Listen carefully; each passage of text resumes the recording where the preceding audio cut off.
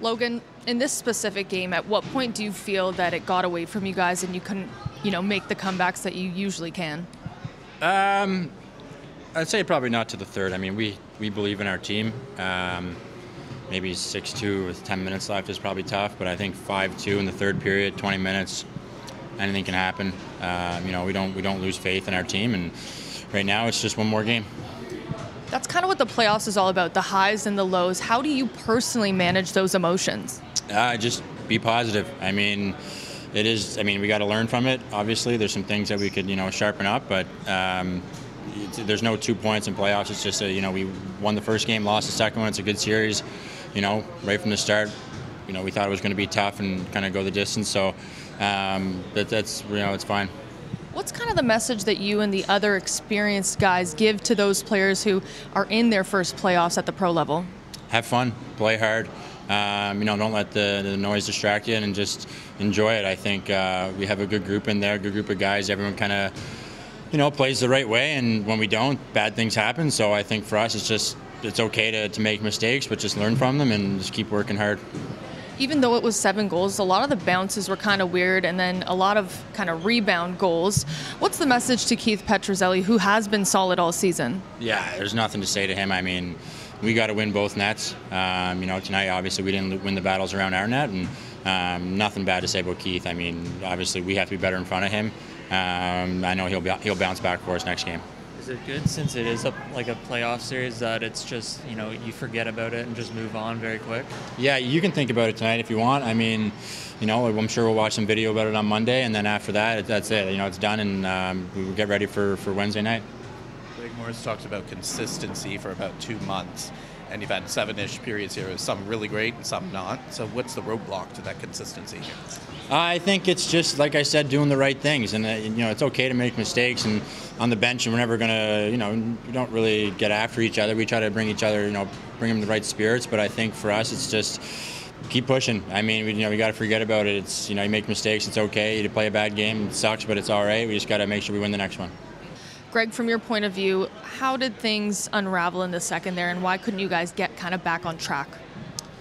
Well, again, we were able to come back from being down. The resiliency of this team was strong again early in the game.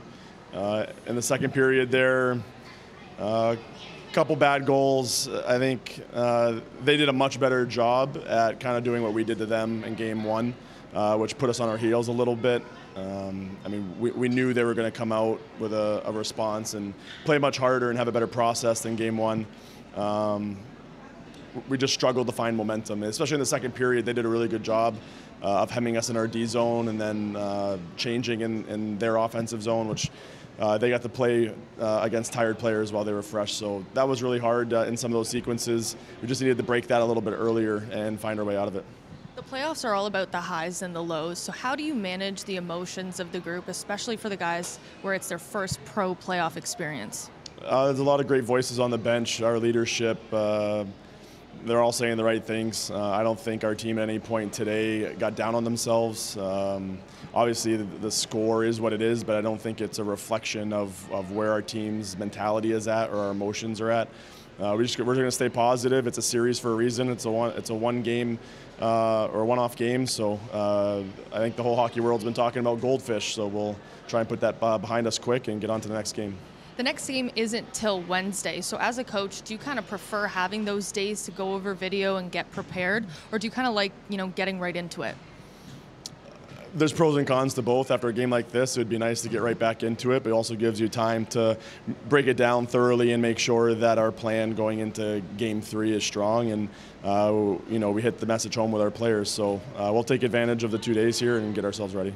Will a game like this kind of lead to a lot of discussion amongst the staff about the lineup? Every game we talk about the lineup. Of course we're going to talk about it. We'll see. We'll break down the video, we'll reassess and sleep on it and discuss it next couple days. What went into the decision to keep Keith in there for the third period? In game one we came back down by 3, so I didn't want to take him out of it. He did a really good job after being down early 3-0 to come back in and then played strong throughout. Obviously, there was more offense by them there in that third, so at that point, we took them out. But going into the third, I didn't feel like, we had the belief in our team that we could still have time to come back, and I wanted Keith to have the opportunity. And is there anything you'd like say to him after a game like this, a really tough one?